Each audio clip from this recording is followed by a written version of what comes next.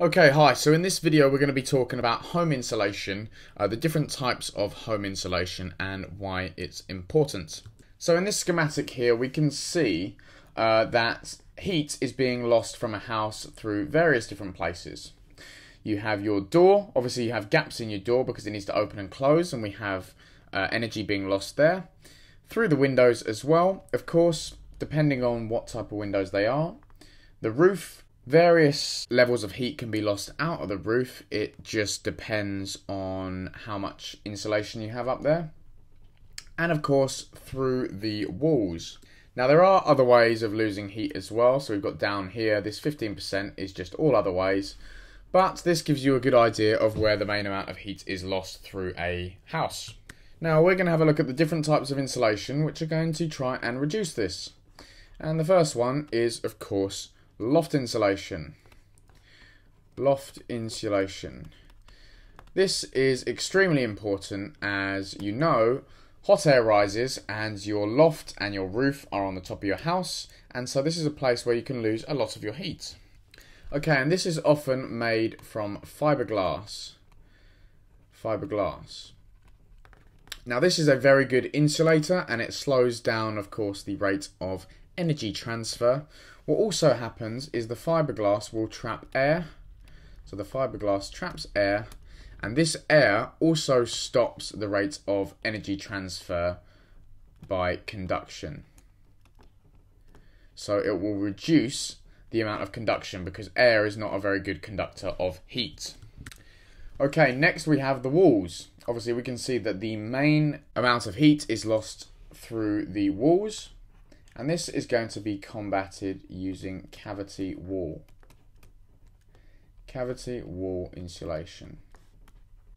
Now the way this works is that in a wall, a lot of the time you have bricks on one side and you have bricks on the other, and there's this gap in the middle. And obviously the gap, it can also be called a cavity. So what we do is we pump in insulating material into this cavity, and that insulating material is a better insulator than the air that it's replaced. And so this provides, oh that's an awful arrow, this provides extra insulation. Insulation. And as most of the air has escaped and been trapped, so air gone or trapped, this also removes or limits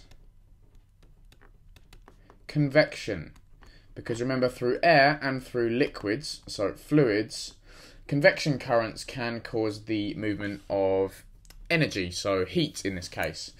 Now replacing the air reduces the convection current effect because the air has now been trapped or been removed from the cavity. Okay, now another important place where you lose heat is the windows, and of course I'm sure you're all aware that double glazing is a method of reducing this. So it also keeps out noise pollution very well, so it is actually very good having double glazed windows. And so there's not only one type of double glazing. What you have is almost like the cavity wall. If you have these two panes of glass with air in the middle, or let's say a gap in the middle, it could be air, or it could be a vacuum. Now, if it was air, we would still get some convection in there, and so it would be good at reducing the heat loss because the air is a good insulator, but because of convection, it's still not perfect. Better is a vacuum, because the vacuum, it reduces conduction, because a vacuum acts as an insulator as well, and it reduces convection, whereas the air is only going to reduce conduction because convection currents can occur in the air. Okay, so there are various others as well to do with, for example, the door. You have different door frames which could be more airtight and they can stop air from escaping and getting in. Also, you can have aluminium foil behind your radiators. Obviously that reflects, so it stops the heat from escaping via the walls. So it reflects the heat back into the room. But now I'd like to move on to something known as a U value. Okay, so U value. Now the scientific definition for this is quite a mouthful, and it is the energy per second which is passing through 1 square meter, so 1 meter squared, or 1 square meter of material with temperature difference across it of 1 degree Celsius. Now that is a mouthful and it sounds a bit weird, but just imagine this square is 1 meter squared. 1 meter squared, and this is made of some substance. We don't care what it is at the moment. Now we're going to be looking at heat travelling this way, so this is in 3D. So heat is going to be travelling from here to behind the square, and so we're going to say that, let's say the temperature here is 15 degrees C, and that means that the temperature in front of the square is 16 degrees C, because we are told that the temperature difference across it is 1 degree Celsius. So here we have the temperature difference 1 degree Celsius, we have 1 meter squared, and the U value is how much energy is travelling from this side to this side every second. And for example, a cavity wall might have a U value of around 1.6. And this is in joules per second per meter squared.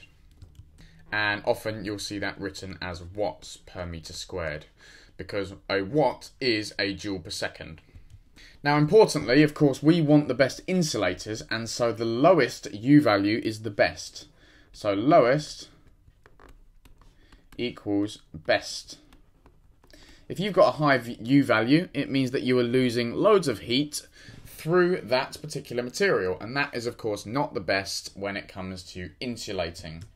Okay, and so these values are linear. For example, if you had a U value of 3.2, I'm just going to use watts per meter squared. That means that this material would be twice as bad as this cavity wall at insulating. So we are losing twice as much heat or twice as much energy through this material, whatever it is, than we are through this cavity wall, because 3.2 is double 1.6.